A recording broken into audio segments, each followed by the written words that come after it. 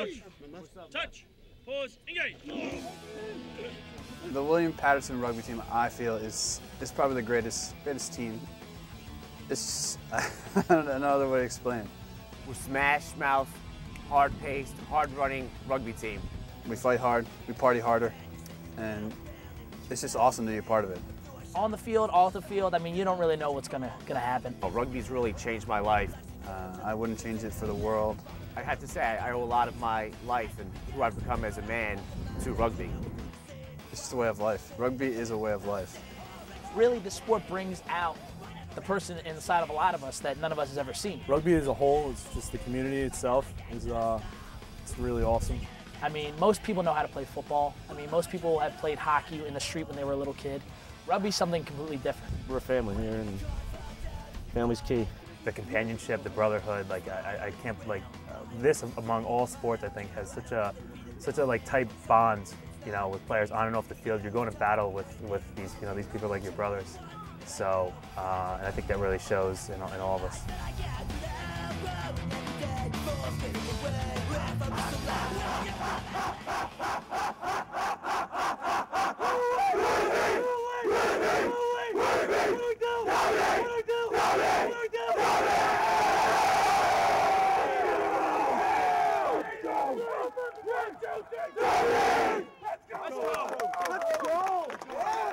My name is Brian Obara, and I'm the founder of the rugby team. I guess you could say that. How I got into it and all that. I guess it was just like a spur of the moment type thing.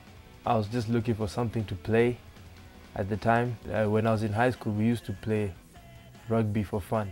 One of the first things I did is that I started a group. I started a group on Facebook for rugby, right? And just send invites out to see like who would be interested in school to play. And that's how I got Bill Hoffman. You know, he was like the first person to respond, like he's interested in playing, and his brother used to play.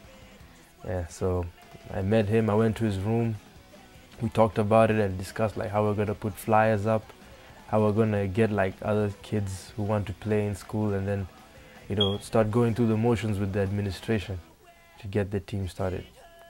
And that was pretty much the beginning. About 2003, probably a little bit before that, Brian Obara, native to Kenya, had tried starting up a team, and I was trying to work through the issues that the school was giving him, and going through paperwork and going to meetings, and I joined up with him, and he'd also recruited Bill Hoffman, also known as Clay Aiken. What we did, like, we just come together, like me, Bill, my roommate, his name is Bob, and we just walk around school, you know, looking for anybody who was interested in playing, you know, and that's how we got in contact with John Russo. You know, we just met him, he was coming back from the cafeteria, you know, and we're like, yo, this dude's eating a lot of food, he must be, you know, like a good player. Like he would look like a good player, you know, like someone who'd be interested in playing and all that. I was just on my way to go get something to eat, and Brian had stopped me with Bob and Kenya Bob, and he goes, "Hey, you want to play rugby?" You know, and I'd wrestled and I'd played soccer before that, and I like contact sports, so I said, "Yeah, sure," and I started, you know, joining up in North Jersey. He had no idea. He knew nothing. He's like, I don't know what rugby is, but I'm interested. You know, that's it. He just like, as long as it's like a sport and it's fun, that's what he wanted to know. And I was like, yeah, hell yeah, it's fun. You know, so he came aboard, and then now once we had the three of us, and we just kept on pushing and pushing, getting paperwork. And then we were able to get numbers together. One spring, we played for North Jersey Men's Club. We played as their B side, and that's how we learned how to play and got numbers out. And, you know, the following fall, we started as Willie P.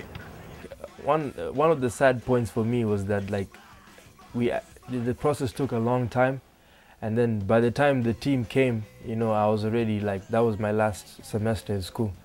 So actually, when we did get the team, like everything is good to go, there was only like 2 games to play. and then that was it for me, you know.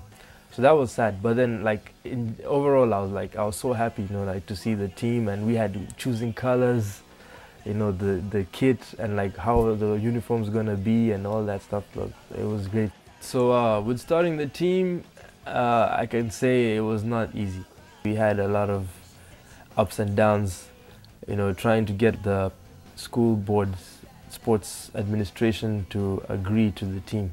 There were a lot of setbacks with like our constitution.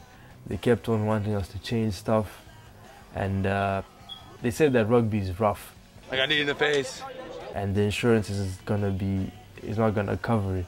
But then, like, other games have just as many, if not more, injuries, you know. So we kept on pushing, and we never gave up on what we were looking towards, you know. We always kept on saying, no matter how many times they shoot us down, we're gonna keep coming back until they see that this is something that the school want to have.